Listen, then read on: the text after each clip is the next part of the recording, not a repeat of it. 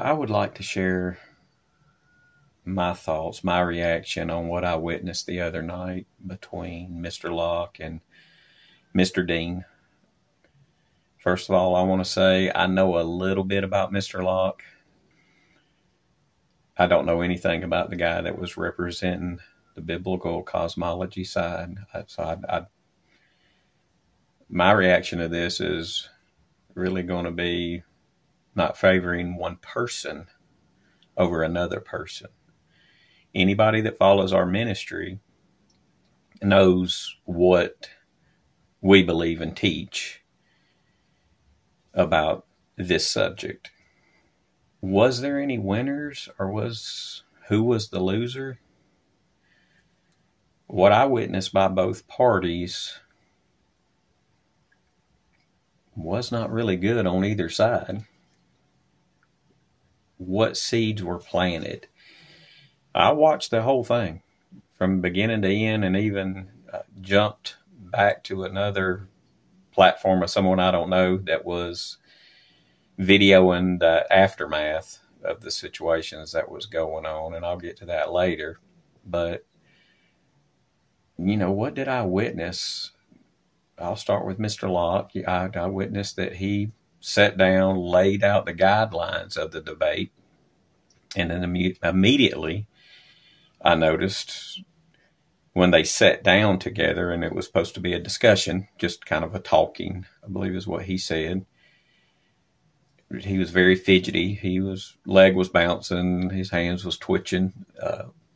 He was obviously uncomfortable and really wasn't listening a whole lot. And he immediately went into, after Mr. Dean got through speaking, not really after he got through speaking, just kind of jumping in, questioning him, attacking, I don't want to say attacking yet, but just immediately just kind of jumped on the man about his beliefs, which is biblical cosmology, which Mr. Locke does not believe in.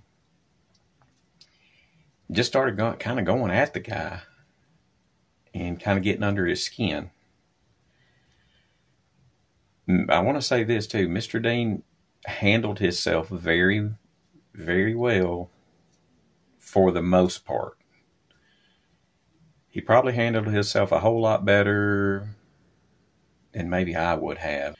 And I want to say this about Mr. Locke. I know a lot of people attack him. I don't support his ministry. Don't really know a whole lot about him. What I have seen about him is he's under constant attack. And what I've seen, I can see why. A lot of people bring up his past, which I do not agree with. Once we're baptized and we repent and we're washed in the blood, we're clean. Those sins are forgot about. But yet a lot of people always want to bring that up when they're speaking of him. He is touching a lot of people in certain situations in his ministries, and hopefully that'll be a starting point to learn and grow and kind of move on. Maybe he's getting moved touching the kingdom that way. But the man needs prayer, just like we all do. I mean, if you're constantly under attack, especially from, I want to say what I kind of witnessed the other night from, I guess, the biblical cosmology community before all that happened, some comments I was looking at in different posts. Yeah, he's going to go up with a wall up and be on the defense because he thinks he's going to get attacked, which I don't agree with. A lot of things that I've seen, even on the biblical cosmology side, that I believe on that Mr. Dean's, like I said, I don't know a lot about him. I don't know what he stands for, what he preaches, what he teaches. I do know I was very impressed with what he taught on this subject. I mean, the man's done his homework. He's super knowledgeable when it comes to biblical cosmology. I was amazed. But what do you think is going to happen when you're pumping this thing up before it even happens? Me and another brother was talking about this before the debate. I mean, you're advertising it like it's a UFC pay-per-view. Even on like I said, on Mr. Dean's website, he has the Great Debate t-shirts and hoodies advertising to send out. I mean, come on, guys. If you're building this up for that, I mean, what do you think's going to happen? You had two pastors that were going at it as soon as they got started 10 minutes in. I was like, oh, mercy, I see where this is going. And I knew this was going to happen before it even started. Because I know Mr. Locke's reputation of what I've looked into. We were kind of wondering if it was going to go, was he going to start slinging oil on all the flat earthers and trying to deliver them for deliverance, or was he just going to kick everyone out, shut the mic down, and kick everyone out? And that's exactly what happened. That part did. There was a bunch of different scenarios, and he upheld his part, what we were thinking was going to happen. Now, like I said, Mr. Dean, he did an excellent presentation. I mean, the man knows the word. He knows the science behind it. And I'm in agreement with him on a lot of that, because, like I said, I didn't know nothing about him until he got going. Me and my wife have been in this probably a lot longer than a whole lot of people. We were I don't like saying flat earthers, but we were flat earthers when it wasn't cool. Let's say it that way.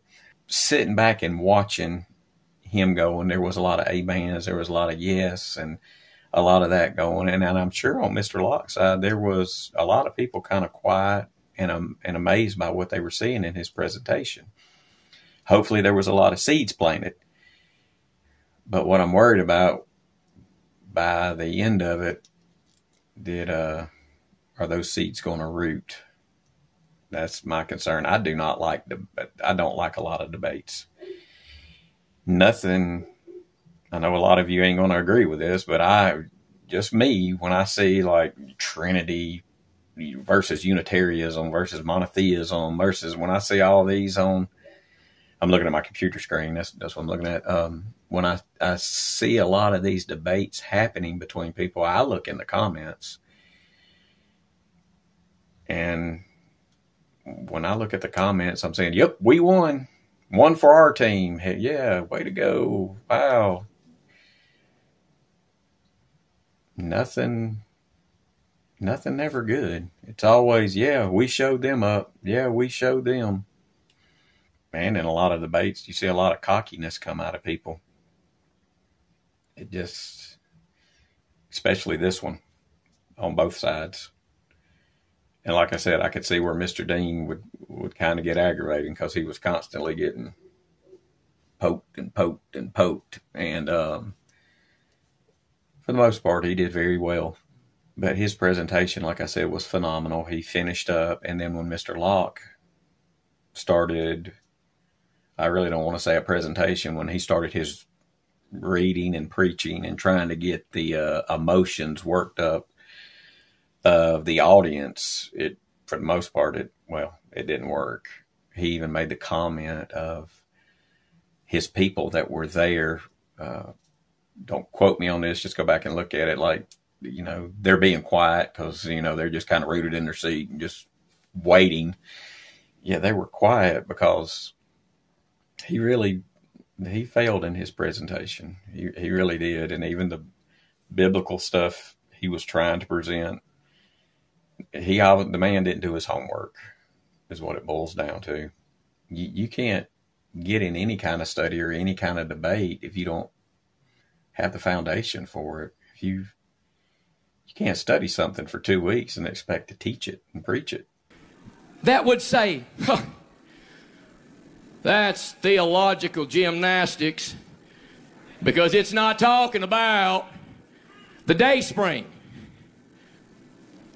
Is it talking about the sunrise, yes or no? What to do is go to a channel, go to a creek that seemed to be flat for like 3 or 4 miles. And because it seemed to be flat, which was later disproven, by the way, seemed to be flat for just a few miles, now he's built this entire theological framework that the church has bought into, hook, line, and sinker, and they say, we believe the Bible, and quote, no Bible. I don't care what NASA says. I don't care what your 5th grade teacher said. Those people are not the authority in my life. Okay, Disney is definitely not the perverted authority in my life. Circle, ball. Because here's the argument. Well, a circle's not a ball. That's true, but a ball is a circle. And guess what? Ball, in early Isaiah, he's exactly right. Ball and circle, 2 different words. But you know what the word ball means in the Hebrew? Circle.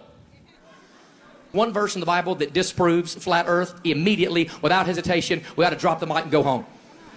Psalm 103, verse 11 and 12. We're going to take it one verse at a time. For as the heaven is high above the earth, so great is his mercy toward them that fear him. Now, do you believe that? Yes or no? I do. But if you believe there's a limit to the heaven, you've limited God's mercy. And Romans says that you nor any height or depth can take you away from the love of God. So if you're going to tell me there's a structure that's blocking the rest of the heaven, you have just minimized the mercy of God. Me just watching, there was a lot of heckling going on to Mr. Locke.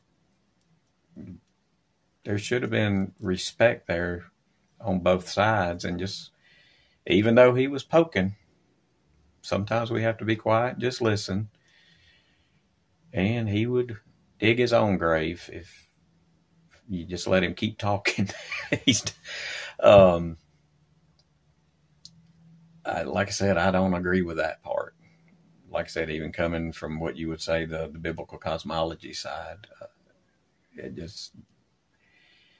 there should have been, I believe what you'd call a mediator, somebody instructing that thing. Hey, let this guy talk. You guys be quiet. Let him do his, and stick to the order that he said it was going to be in the beginning, because it didn't stick to that. Like I said, it got ugly. Even when Mr. Dean got back up on, I think Mr. Locke told him to come back up on stage, and then they started. I was a little nervous, to be honest with you, there at the end. It looked like they were kind of getting a little too close for comfort. It shouldn't have got to that point. And Mr. Locke, I believe, told him that he made a statement about, you're not a Christian if you don't believe this. And then Dean started denying that. Now, I will say this. I was watching it. You can go back, I believe, on the video, somewhere around the 20 or 23 minute mark. Mr. Dean did say that. Or was implying it. It's right there around that, where in the back presentation it was the water and I believe the mountains reflecting into it. Like I said, around the 20 or 23 minute mark, he said, if you're claiming to be a Christian, and I believe, in reading these verses, he was implying that, what Mr. Locke said, and Dean was denying that. So, like I said, there were some errors kind of on both part. And, like I said, there again, I am in 100% agreement with Mr. Dean ODel, what he was teaching at that. And I could see where it was going when Mr. Locke was kind of baiting him, and do you agree with this? Do you agree with that? Because Mr. Dean was going to let some other gentleman come up. I believe his name's Austin, if I'm remembering correctly. I'm old, bear with me, but I don't know anything about him either. I think Mr. Locke didn't want people coming up on stage because he had already, I don't want to come out and just say it, but he had already proven himself to he shouldn't have touched this. He shouldn't have touched this. He shouldn't have done this debate. And like I said, when you kind of seen the anger come out in him, and then he just halted the whole thing, stopped it. Said that he didn't turn his mic off, get these people out of here. And then Mr. ODel, I hope I'm saying his name right, kind of just threw his hand up, and then, I don't want to say threw the mic at him, but tossed the mic at him, where I'm assuming, even after watching it from the audience on another video, Mr. Locke could have caught it, but, he slapped it. I think he was trying to slap it back at him. Then don't ask me a question. That's the whole point. We did this a minute ago, where we asked questions, and you let me speak, and I let you speak. I didn't say And that's what we're doing. I didn't say So give your rebuttal. So I'm going to give it. All right. First of all, let's say this. And by the way, I'm just going to add this in.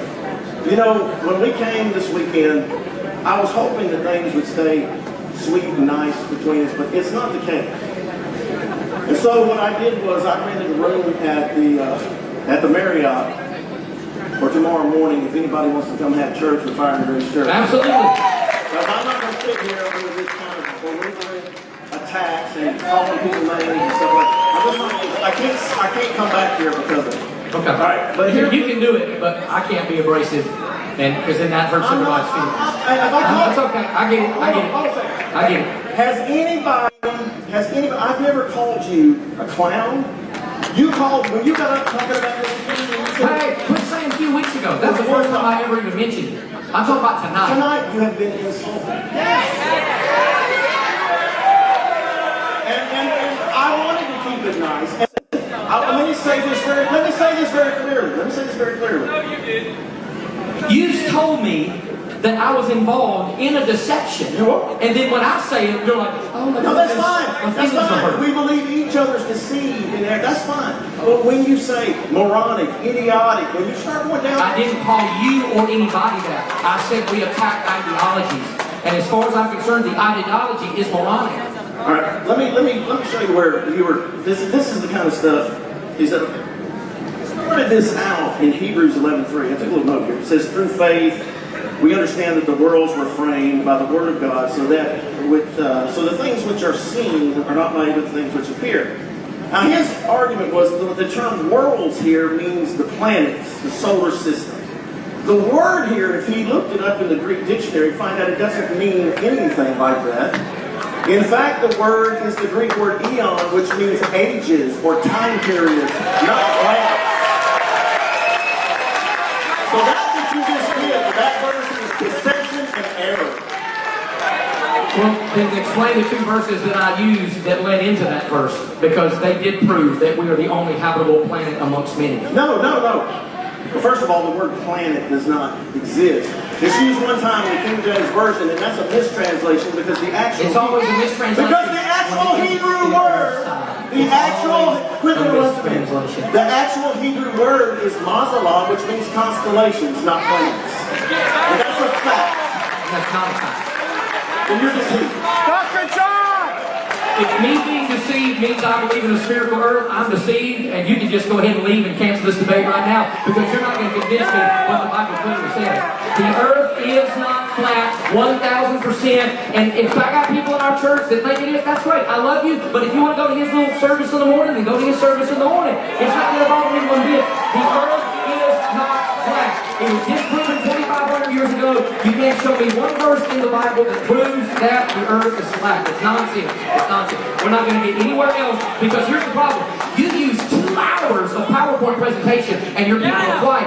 I use an hour and 15 minutes of the Bible and they get mad and start throwing haters and haters at me. Here's the deal. Let me just say this. I'm walking out now. But I want to say this. Oh, listen, your folks are standing up together and go, get out. Okay, you know what? That's fine with me. Here's the deal. I gave you the scriptures. He gave you his version. It's always somebody else's version. Hold on. No. You came up with your scriptures and gave your interpretation of them. I gave mine. I gave you the Bible. I gave you the Bible. I gave more Bible than you did, for a fact. Right?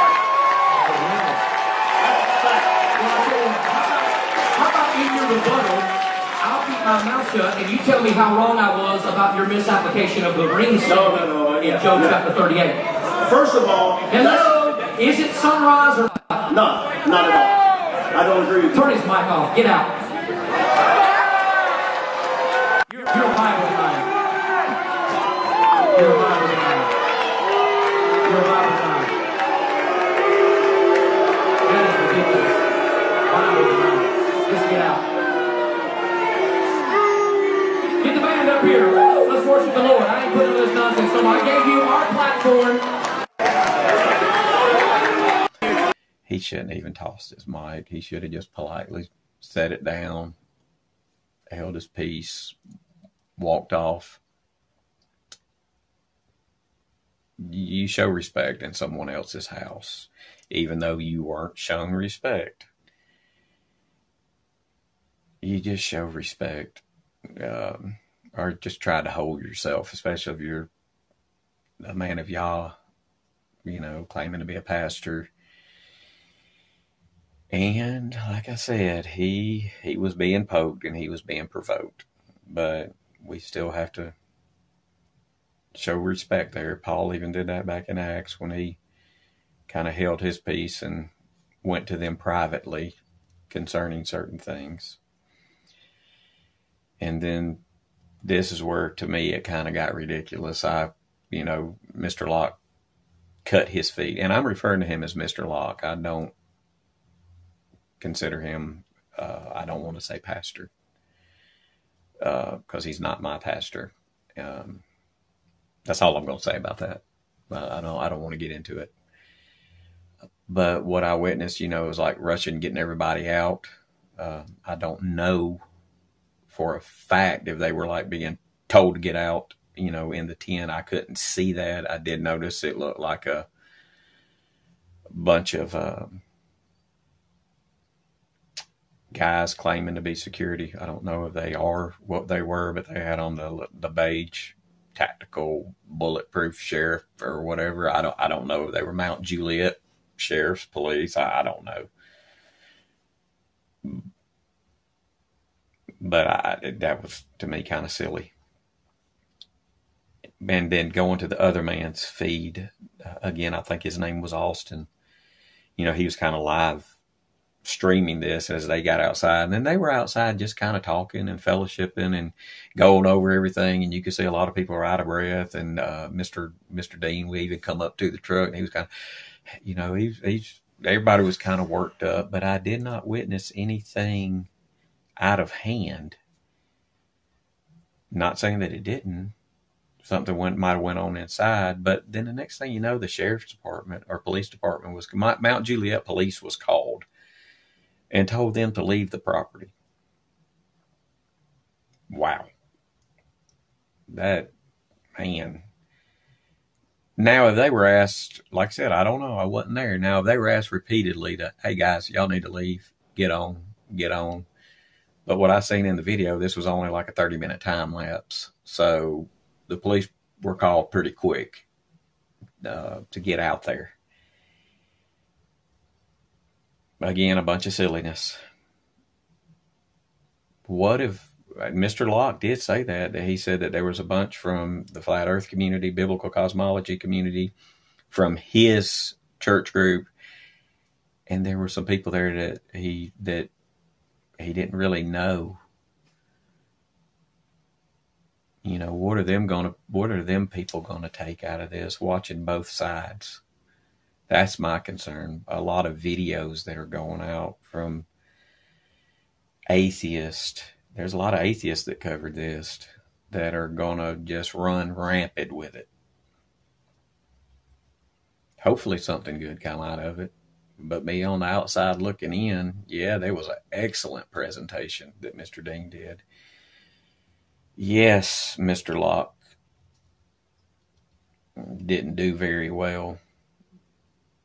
And I've seen some videos that come out, winner by knockout by Mr. Dean. Man, come on. Truly, was there any winners in this? What if you're walking by that church and seen a whole bunch of police escorting people out, and you're asking why they get escorted out? Oh, because they believe in flat earth. Any atheist will tell you they make fun of Christians because we're flat earth Bible believing people. What good come out of it? I know there was a lot of people worked up, a lot of people upset. And it's already starting on social media. Just go look it up and look at the comments. We're supposed to hold ourselves up to a different standard, even though we're being poked and provoked. And I can't say that I would have done better. Not saying that at all. But I am just telling you, as a man, I do look at comments on videos. and see people's reactions. And that's what tears me up. I hope there was more seeds planted. I hope there was more good seeds planted than there was more bad seeds planted. Because there's people that were there that are already making videos, making fun of Mr. Locke, provoking things. Let's just say it that way. That's not good. We as a body of believers shouldn't be doing that. But that's my opinion. Everybody has an opinion. And I just wanted to put mine out there and share my thoughts on what I witnessed. And what I witnessed was a bunch of hype before it started. Like it was going to be a fight and like it was going to be a battle. And that's exactly what happened. Be blessed.